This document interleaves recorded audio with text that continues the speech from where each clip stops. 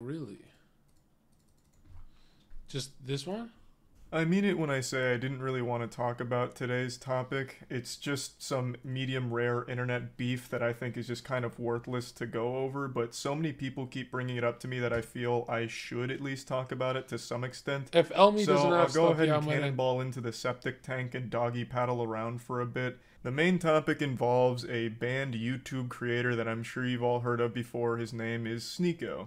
A lot of people compared him to like a diet Andrew Tate. He recently got banned, and he still does make content elsewhere. And recently he started targeting me because I made jokes about his friends on the Fresh and Fit podcast, whom I think are beautiful clowns that do some very silly stuff that is entirely entertaining to make fun of.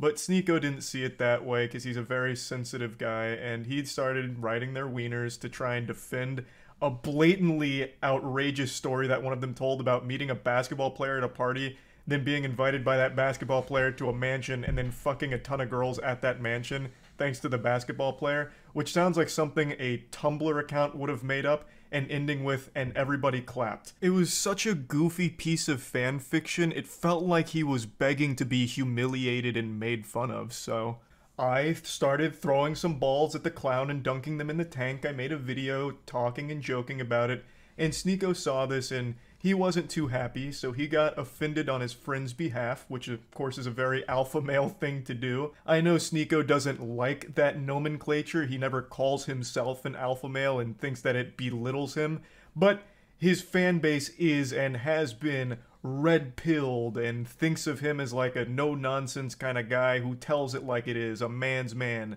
And yet, Sneako cries more than a 12-year-old going through puberty and has very public temper tantrums like a child who didn't get the Spider-Man toy they wanted for Christmas. So he was upset because I was making fun of them.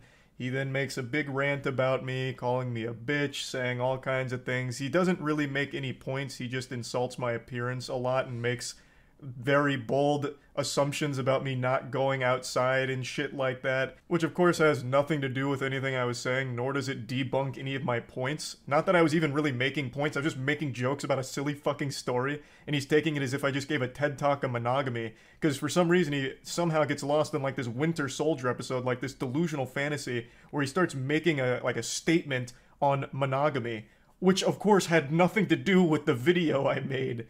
I'm not gonna say names. Someone texted me. He's in a monogamous relationship. Wait a minute. He's banned, isn't he? Engage with the drama, even though I don't really want to. What I do want to talk about, though, is the Black Friday Moist Global merch sale, baby. A lot of great merch on Moist Global, where during like a twerking contest, they'd have cameras that would go like right into their ass and zoom in. It was fucking disgusting stuff. And I made a whole video talking about how fucked up it is that not only does it exist, but Netflix has promoted it and it's on their service. Regardless of what the intention was or what the message aimed to deliver from the director, it completely missed the mark. By using real child actors and doing the things that they did in the film, it became a movie that was only enjoyed by legitimate, real, self-admitted pedophiles.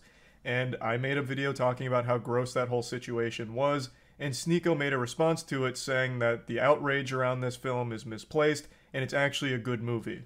Americans are like, this is deplorable. I saw this commentator, Penguinz0, who I actually like. There's not a lot of good commentators, but he's like, this movie is deplorable. There's nothing good about it. There's nothing. And it's like he didn't even watch the movie. It's just like he only saw the clips that were gonna piss him off. Or he just got so triggered by the provocative imagery that he just, deplorable. Come on, man. Like, don't you see the reasons why she's doing what she's doing? Sneako has said multiple times, even in his most recent rant, that he does like my content. Though I'm pretty sure he just says that to cushion the blow and like tiptoe around it, like before insulting me. Just in case there's anyone in his chat that likes my content, he wants to make sure to not make them upset. So he makes sure to preface it by saying, well, I actually do like him, but... and then goes on to get super personal about it. This was my first real exposure to Sneako, and it's also the reason I don't care what his opinion is of me, because it's coming from a man who likes cuties. So why the fuck would it matter if he thinks I'm a bitch or anything like that? it legitimately couldn't mean less coming from a guy who openly defends a softcore child porn production. Okay, if I ever wanted to get canceled, this is the video. I saw Cuties last night, and it was pretty good. It's a pretty good movie. I went in ready to hate like everybody else. I saw the cover, and I got clickbaited. So did you. You got clickbaited. The thing about Cuties is it's not an unrealistic film. Like, yes, it shows children in a sexual way, but this is not unusual now. And the people who are really mad about this aren't Gen Z. Now, the reason I'm showing this isn't just to debate a multiple... I debate Sneako on this. Not debate. We had an argument, and I'm uploading the YouTube video tonight. I'll show you guys. Year-old Sneako video that he completely ate shit on and had the worst possible take of with this whole cutie situation. The reason I'm showing this is because I haven't liked him since I saw this side of him. I was aware that he made other content, and apparently some of it was pretty good a couple years back, but once I saw this video, it just showed me a really weird guy who it seemed like really just wanted to be contrarian for the sake of it, and makes terrible points in defense of this film for some reason. Like, even in your own video, you openly admit right there that yes, it sexualizes children. Full stop, that's not okay. That's a problem. Like, this girl, at one point, she takes a picture of her vagina and posts it on Instagram. Kids naturally just rebel. I like this movie because it's extremely provocative, but it's realistic. A major criticism of this film was that it's child porn, that they were just showing these kids and that it's gonna bring a bunch of pedophiles in. I don't think so. Yeah, Sneako fucked me up with this one because he turns to me and he goes, Zherka, you didn't even watch the movie. And I'm like, I gotta watch it to argue this? And then Yassine makes a great point. I'll upload. If Dead Hexer's in the chat, let him upload right now. I don't think so. Not more than anything else that's on the internet now. Or not more than beauty pageants in America. Yassine stops and goes, do you need to see pizza to know it's bad? Which still exists and are exactly what you see in the film. Do you go to beauty pageants to watch the kids, Sneako? I certainly hope not. Just because the beauty pageants, which are fucked up, completely agree, just because those exist in the real world doesn't mean that that's justification for this movie. I feel like that should be obvious. You can't use this whataboutism like, oh yeah, Cuties has a lot of sexualization of children, but what about, you know, child beauty pageants? I mean, those are out there in the real world, so what's wrong with Cuties being on Netflix? I won't show you any more from this video, it's dog shit all across the board. But there is one more thing I'd like to highlight. Even when Sneako started to rise to popularity, I didn't pay too much attention because, again, in my mind, he will always be that guy that for some reason fights for this film, which is just fucking weird.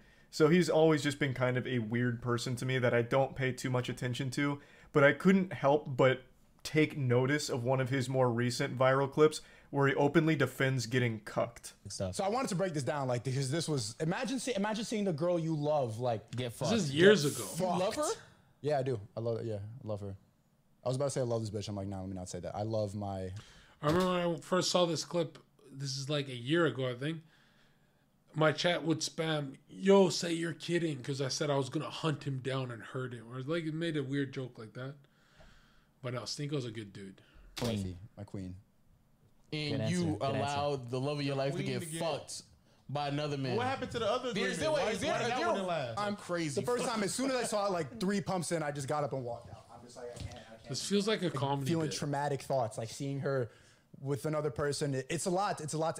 But I think it's something everybody should do just to test.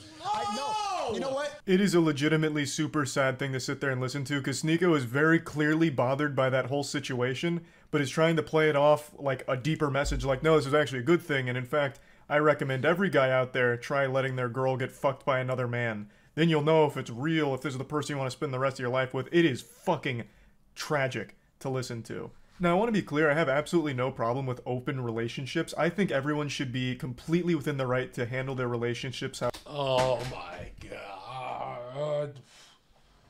however they see fit and whatever makes them happiest. Contrary to what Sneako thinks about me, I have legitimately no issue with open relationships at all. But what Sneako's talking about here isn't so much an open relationship, it's cuckoldry. You have watched your girl get fucked in front of you on at least 2 occasions that he talks about here. And you were right next to her, watching her get fucked, and one time you were so upset about it you had to leave the room after the 3rd pump, you said. You're clearly not really alright with this situation. You're for some reason forcing yourself to be okay with it. Like, I'm not trying to sit here and be an armchair psychologist like you try to do against me during your rants, but it really seems like you don't like it. And yet, for some reason, you're also trying to celebrate it and promote it like a good... He's a changed man. Right? I already attacked him on this a year ago. That's my best friend. Thing. It's just super sad. Like, if you're fucking other girls and she's fucking other guys, that's one thing, but you being in the same bed that she is fucking another man in and watching her, and then even talking about how, like, upset you were about how much she was moaning and the deep eye contact she was making with the man she was fucking in front of you, like, you're not really okay with it, it sounds like. So stop trying to pretend to be... Just like your other best friend, Destiny. This fucking guy, dude. And stop trying to make it seem like this is a good, healthy thing for everyone that everyone needs to try. It's just pretty sad. So this is always in the back of my mind when he starts critiquing my relationship, or really any relationship for that matter. Like, what really gives you the right, especially when you're clearly in a very complicated situation in your own mind with your relationship? So, like I said, I didn't really want to talk about this, but he apparently keeps shitting on me and making a big hoopla about it, and people keep bringing it up to me, so I felt like I should at least address it in some capacity. So this is me talking about it, and that's about it. So yeah. Do all of his videos end like that? So yeah.